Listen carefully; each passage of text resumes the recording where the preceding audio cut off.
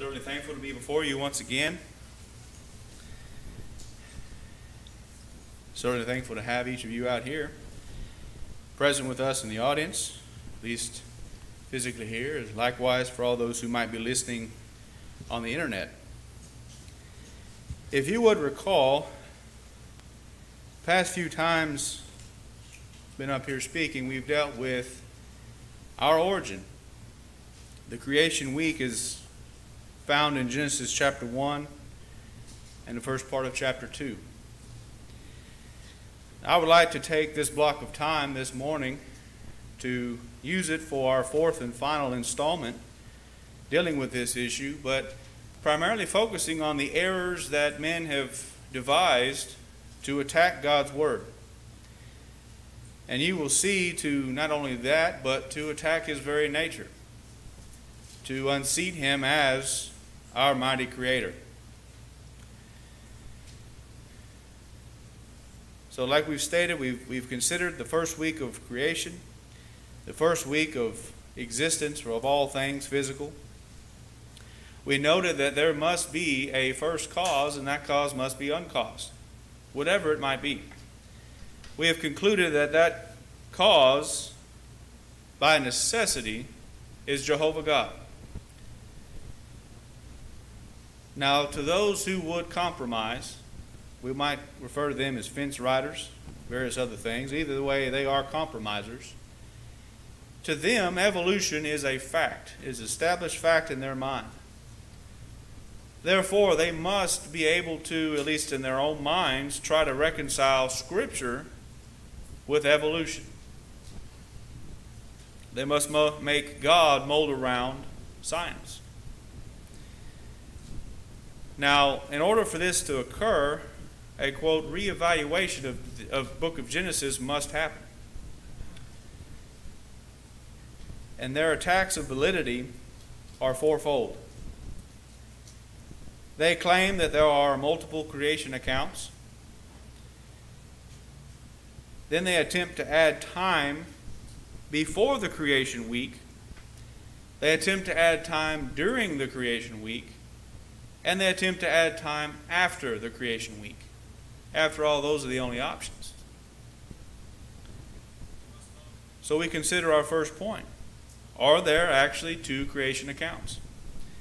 Now they would cite, of course, Genesis chapter 1, verses 1 through the second chapter of Genesis, there in verse 3. That's the first Genesis account of creation. Then they would cite Genesis chapter 2, verses 4 through 25 as being the second creation account. The theistic evolutionist considers this the higher critical viewpoint. Their words, not mine. They claim that these two passages show two differing writing styles. Therefore, there must be two different authors.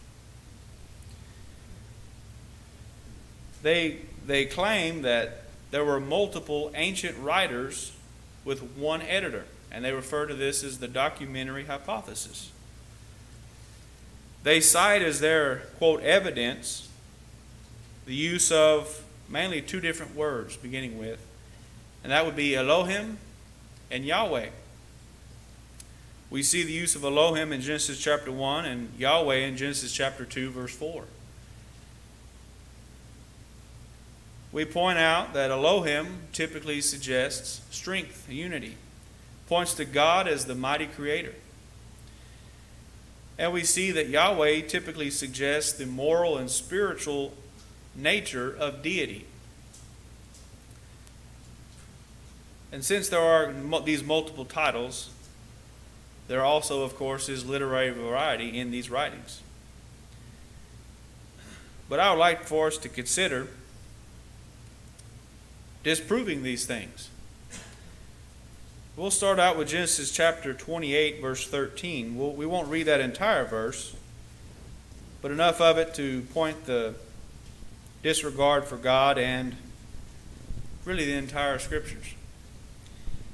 Now, I'm not going to read it as it is read in the King James. I'm going to read a little bit slightly with the Hebrew terms used, but in English.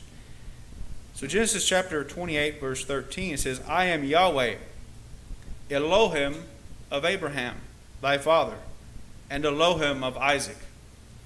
Well, since we use two different words here for the same God, there must have been two writers of this one sentence, right? In keeping consistent with this higher critical mindset. John J. Davis, in his book Paradise to Prison, Studies in Genesis, had this to say: to conclude that differences in style or vocabulary unmistakably indicate different authors is invalid for any body of literature.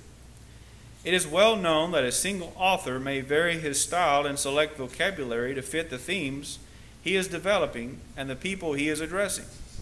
It goes without saying that a young graduate student's love letter will vary significantly in vocabulary and style from his research paper.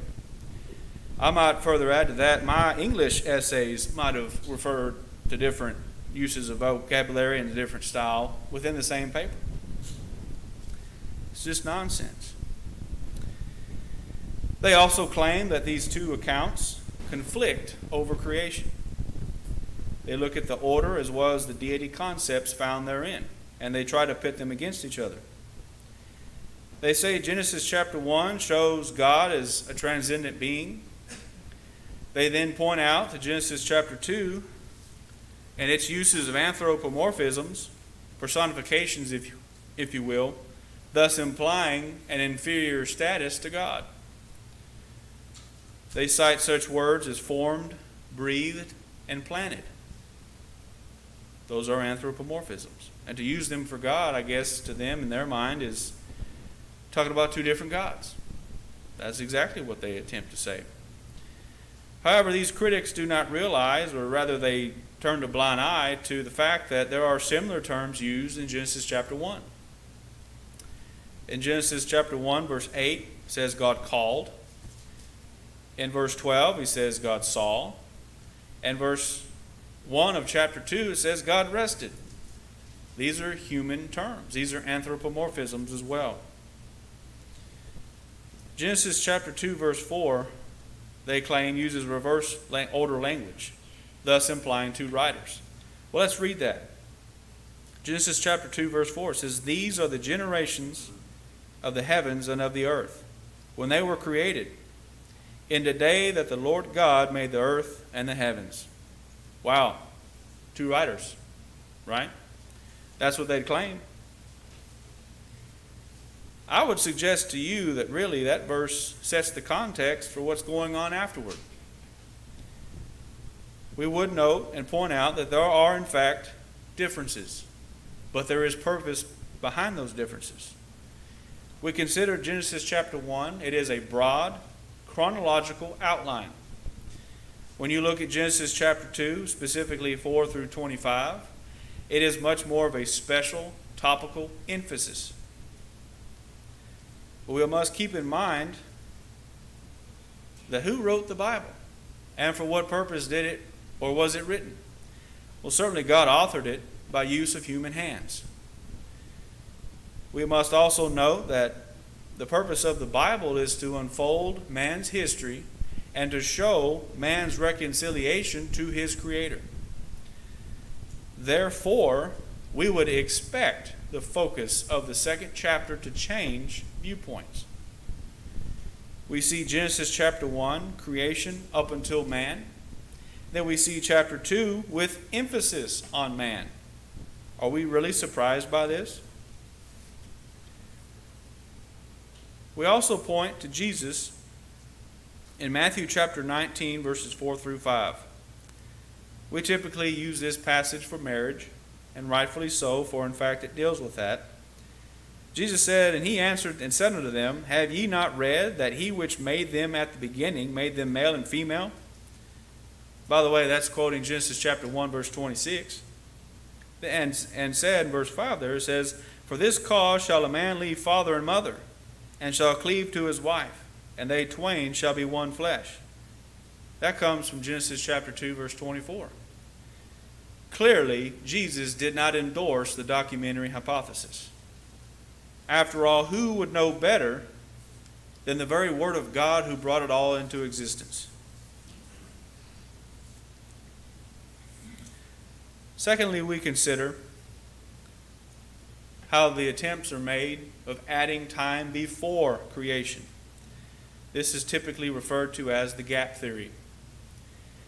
Now, there are quite a wide variety of variations to this theory, but the most consistent view is that original creation existed, as noted in Genesis chapter 1, verse 1, but that occurred billions of years ago. They point out that in this telling of the story, Satan rebelled against God and was then cast from heaven. This resulted in a cataclysmic event that destroyed all life on the earth. George H. Pember, who wrote Earth's Earliest Ages, points this out. Hence we see that geological attacks on Scripture are altogether wide of the mark, or a mere beating of the air. There is room for any length of time between the first and second verses of the Bible. Since we have no inspired account of the geological formations, we are at liberty to believe that they were developed in the order we find them. What a complete disrespect for God's Word, and how authority is transferred from God to us through words. They point out that the Hebrew word bara and asa are used to mean two separate things. Bara deals with ex nihilo creation, and they would like to attempt to say that asa refers to a recreation, something being made over. You see, they believe that God bara creation in Genesis 1 verse 1, and then asa creation in Genesis 1 verse 2. So he created it to begin with. Satan rebelled, and then God had to destroy everything in existence. And then verse 2 comes along, okay, I have to remake everything. That's the gap theory. Then they point out that the term or the phrase without form and void, tohu wabahu,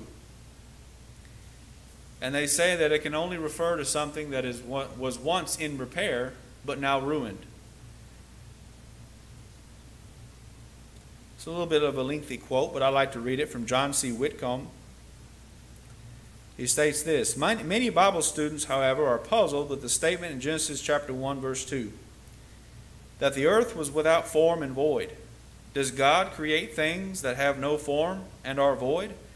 The answer, of course, depends on what those words mean. Without form and void translate the Hebrew expression tohu wabahu, which literally means empty and formless. In other words, the earth was not chaotic, not under a curse of judgment. It was simply empty of living things and without the features that it later possessed, such as oceans and continents, hills and valleys, features that would be essential for man's well-being. When God created earth, this was only the first state of a series of stages leading to its completion. Now, that's not very difficult to understand.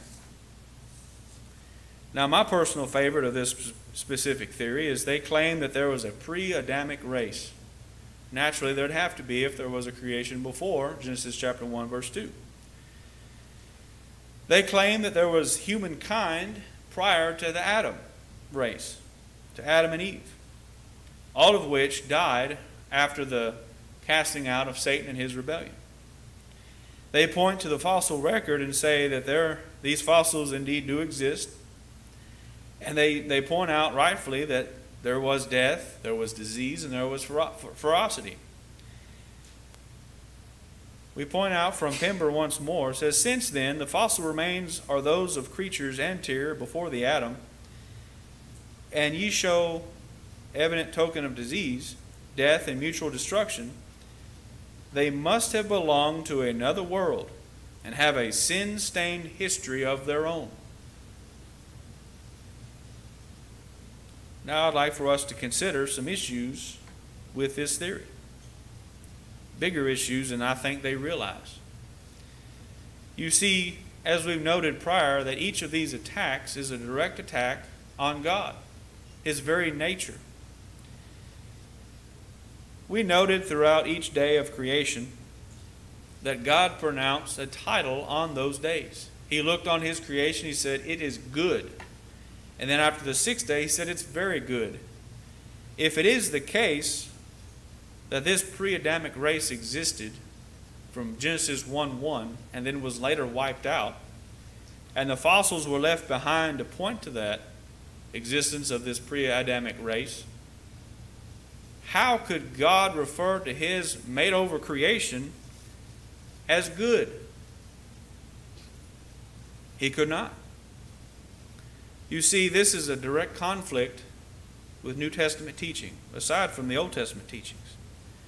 We note in 1 Corinthians chapter 15, verse 21, Romans chapter 5, verse 12, and Romans chapter 8, verses 20 through 22.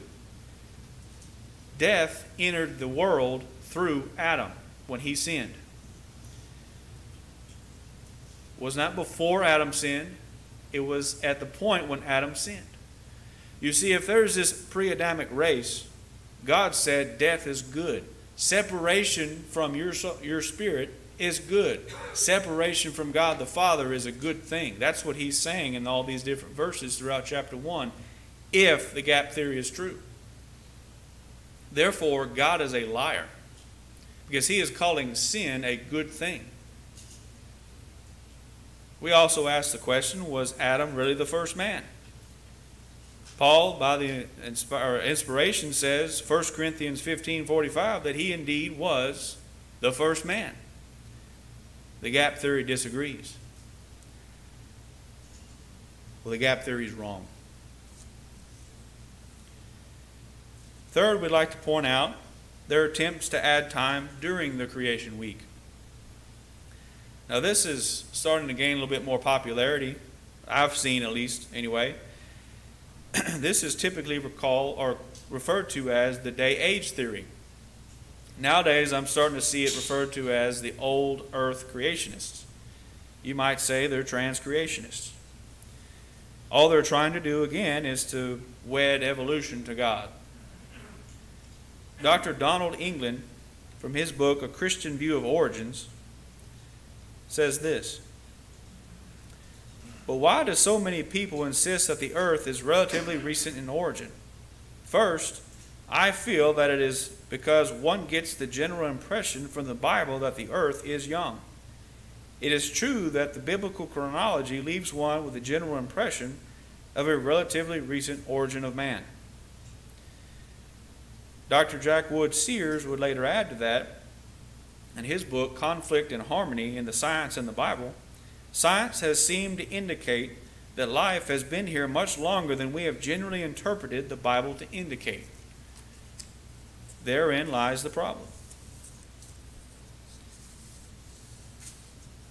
Later he would state, uniformitarian dating methods take precedence over the Bible.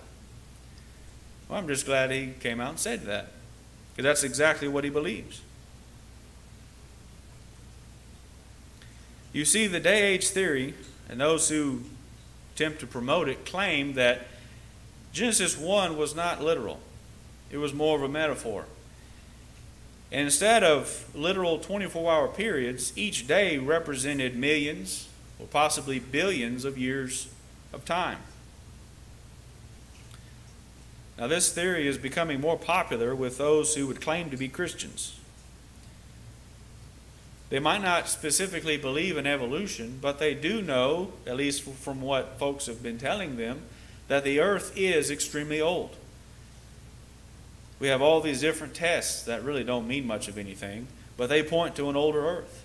So you must believe it or you're an idiot. That's really the rhetoric that these folks are using.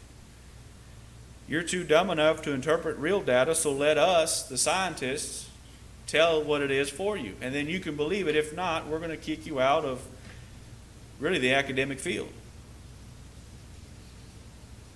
However, these individuals seek to reconcile paleontology with the Bible account. But we would note the days of creation not should be accepted, but must be accepted because they are literal 24-hour periods of time. It's been stated recently that those little words have meaning. Don't run them over. Well, we're going to employ one of those little words now. Yom, the Hebrew word yom. Now, as with many words, their meaning is determined by the context that they're found in. So this word yom can refer to longer periods of time, to ages even, sort of not eons, but longer periods of time. However, any and every time that yom is used with a cardinal number, 1, 2, 3, 4, or an ordinal number, first, second, third, or fourth, it always refers to a 24-hour period, what we would refer to as a day. But if that wasn't enough, God uses language to point out that these were 24-hour periods of time. It's an interesting thought to consider, especially because it's a little bit backwards from what we gauge days as, but he says the evening and the morning were the first day, second day, third day. This is how the Israelites of old measured their days, from sunset to sunset. This would include an entire day, from evening to morning. But if the day-age theory is true, did Adam live to see the seventh day? Because we're talking about millions of years here. So Adam had to have been millions of years old if he lived to see the seventh day of creation. Then we'd like to note Exodus chapter 20, verses 8 through 11. We're told, it says, "Remember the Sabbath day to keep it holy. 6 days shalt thou labor, and do all thy work. But the seventh day is the Sabbath of the Lord thy God. In it thou shalt do any work, thou, nor thy son, nor thy daughter, thy manservant, nor thy maidservant, nor thy cattle, nor thy stranger that is within thy gates.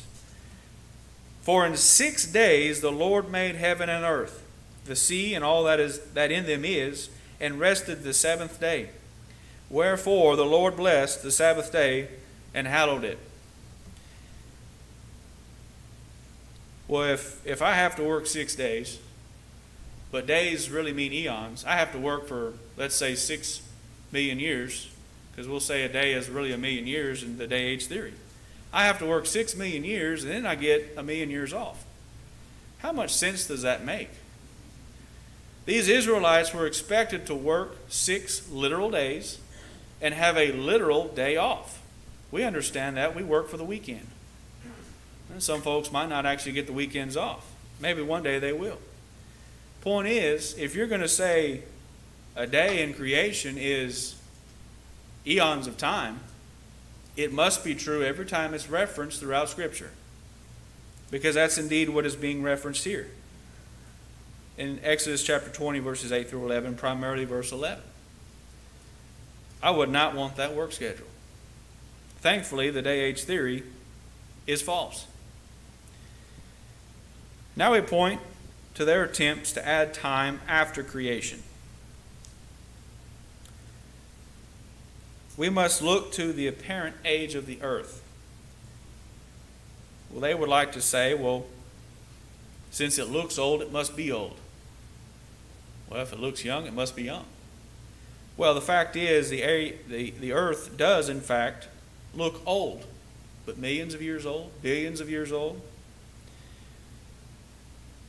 As we keep the creation week in mind, we must realize and note that God created mature beings. He did not create an acorn that would later grow into an oak tree. He created the oak tree. He did not make an egg to hatch and to make a bird, hatch out of it. Likewise, he did not make an infant. He made a mature human. Well, at least he made Adam, and he was physically mature. You see, creation was able to reproduce after its own kind.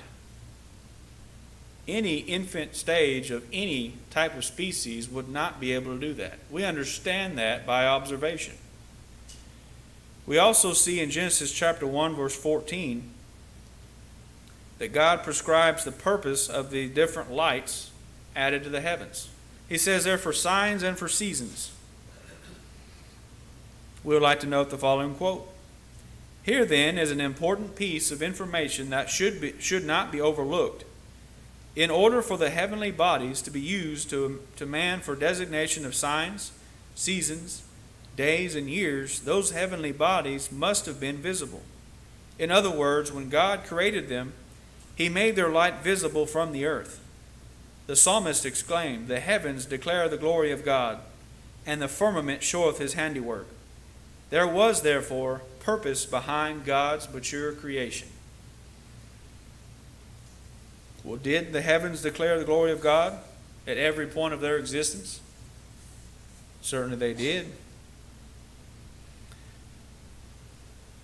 We would also like to point out, and I think this could be a hang-up for certain people, and it's been asked before, did God place fossils to make the earth appear older than it is? I think that is a relevant question, but I think it's certainly one that points to some ignorance. Well, we're going to get rid of that today. We see in James chapter 1, verse 13, that God does not solicit any man to sin. We know from Titus chapter 1, verse 2, that God cannot lie. Not just does not, He cannot lie. 1 Corinthians chapter 14, verse 33 says, God is not the author of confusion. If He placed these fossils in the earth, He would be the God of confusion. Because some might say, well, the earth is older than it appears. Here are the fossils that prove that to be the case. And you might have some folks on the other side of the fence that say the direct opposite. Well, folks, these two different parties cannot be right at the same time, holding to those two different beliefs. Romans chapter 1, verse 20 points to the fact that we as creatures must discern our Creator through creation. It's been stated before that the natural world is general revelation and that the Bible is special revelation. You see, everything around us in this physical world points to a designer. I can come to the knowledge of God just by going outside and looking and using these optic nerves of mine to the best of my ability to observe certain things in this world. But that's not going to get me to heaven. I need that special revelation, God's very word, to reconcile myself to Him. So God did not place these fossils to give a false appearance of age. To do so would violate His very nature. As we've stated before, we must realize and understand that there are only two possibilities to explain the origin of our existence. Naturalistic forces as outlined by evolutionists, humanistic upholders. These things cannot explain our origin. Not they do not, but they cannot. It's impossible for them to do that. Theistic evolution attempts to wed God to evolution. They try to mold God into the mold of humanistic science, to evolution. Simply cannot be done. As we've said, this attempt is in direct conflict with the very nature of the Creator. We also know that from Romans chapter 1, specifically verse 20, that we as His creation are without excuse. We should know better. You know, you tell your children, I taught you better than that. You know better than to act that way. Well, God can say the same thing to us. We have physical creation. We can observe. God has given us properly working minds to logically come to a conclusion that is warranted by the evidence. And if we don't, whose fault is it? It's our fault. We are without excuse. Now, I certainly hope that these lessons have helped in fortifying your foundation regarding origins.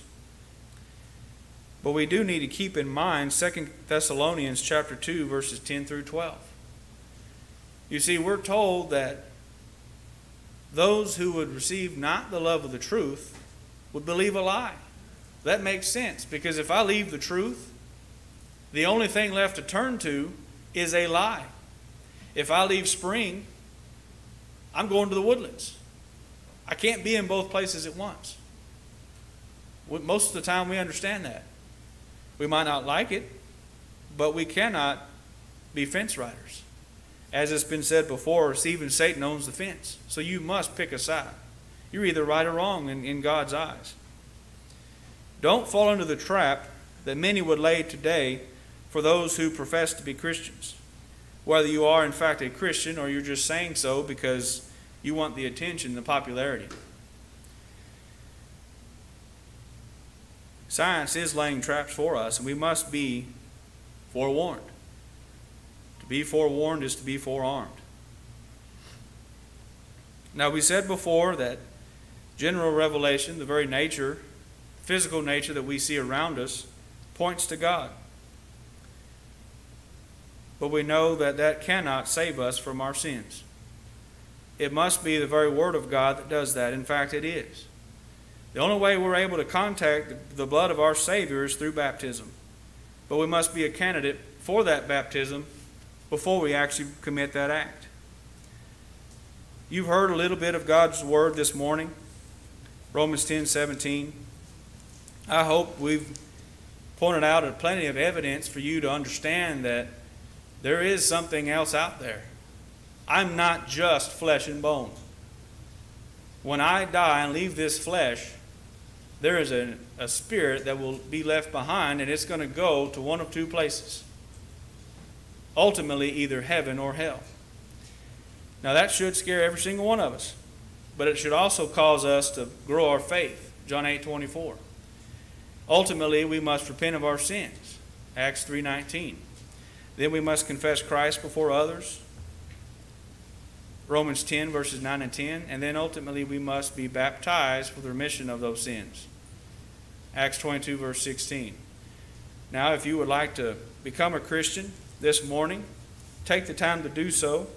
However, if you are a child of God, but through process of time and weakness, you've allowed sin to creep back into your life, please take care of that this morning as together we stand and sing.